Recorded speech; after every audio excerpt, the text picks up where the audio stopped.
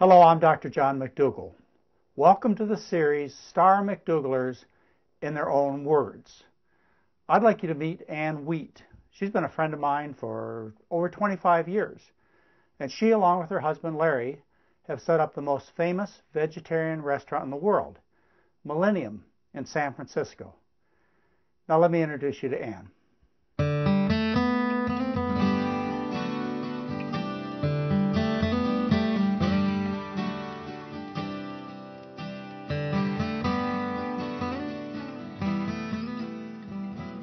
My health was really bad from the time I was a very young child, probably an infant. I'm not sure when it started, till I was about 42. What had happened is initially it was constipation.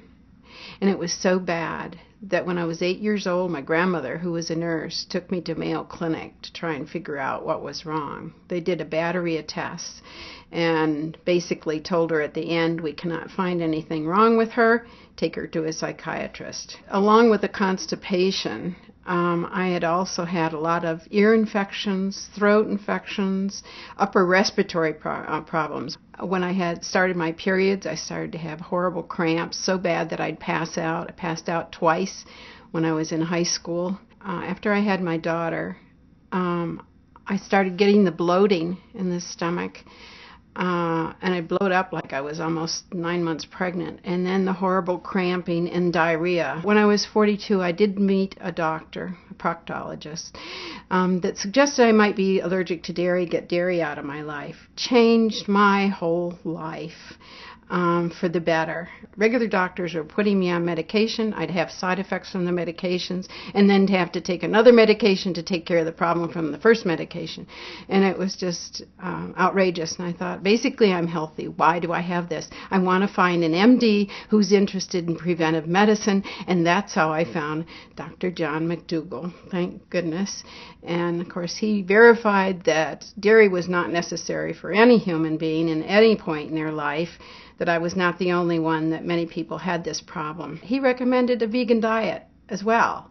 And so I followed it. And my cholesterol went down, my skin improved, and of course my digestive tract was even better than it was from just getting the dairy out. Now I was a vegan.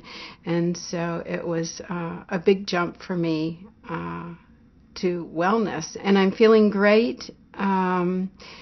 My husband turned vegan the same time. He was impressed with what John had to say. He was training for the marathon in Hawaii at the time and felt it helped him. Meanwhile, we have gotten involved in a vegetarian restaurant, a gourmet vegan restaurant. So our life has evolved from my health problems to getting better to being involved in something that helps promote a vegan diet, which I feel has been very important in both my husband's and my life, and I like to share the message with others. I think there's something better in life than having to depend on pills and having to spend your time at the doctor's office and going to the pharmacy to get more pills. It's worth it to me to eat this way. I enjoy the food, and I enjoy my health and being able to enjoy my grandchildren and great-grandchildren. I have 13 grandchildren now, John, and 8 great-grandchildren. And I want to enjoy these kids, and I can, because I can bend down, get on the floor, I can ski with them, and I can do all these fun things with them. You know, I enjoy my food. There's so much variety. When you go to the marketplace and say stand in the fresh produce section or go to the farmer's market, the array of colors and shapes and sizes and the smell of these wonderful fresh produce, and then the grains and the beans. I shop at a store where I can get the stuff in bulk, which makes it easy. I get as much as I want. And the variety is there. It's amazing. I am a health professional. I'm a physical therapist by training. So probably the combination of my being in the health field and having had 42 years of ill health and suddenly getting my health has made me want to share the message with others and help them. I don't like to see people suffer. That's what you do in physical therapy. You help improve their life. And that's been important to me in this message of the diet and how important it is. You know, when I look at others my age, I see them with a fistful of pills, many of them, not everybody, but a good percentage of them are with pills, and maybe they've had to have a number of hip or knee surgeries or gallbladder, or they're on pills for diabetes, heart disease, cancer. And I had to watch my mom die of cancer, and my mother-in-law die of cancer. My sister had breast cancer. It's been too close to me, the illnesses that come, and they seem to show up as you get older. And so I'm really seeing it now, my being 74 and being around other people my age. I see a lot of illness. The age has not been a problem except for a few wrinkles we get, which just naturally comes to everybody. But I feel I am in top condition. I'm pleased to be able to enjoy life. I've got a lot of living to do yet ahead of me, and I want to enjoy it, and this is the way to do it. Ann's story was very interesting, but unfortunately not uncommon. I used to be a general practitioner. I used to take care of kids, and I want to tell you, constipation, severe stomach pains, this kind of suffering is typical. And there's even been a study published about this in the New England Journal of Medicine. They studied children with severe constipation. To get into the study, you had a bowel movement every 3 to 15 days, and that was with the use of a laxative. They took these severely constipated kids and they took them off all dairy products. The constipation disappeared in 70% of the kids. Then a few months later, they added the milk back, and guess what? All the kids got constipated again.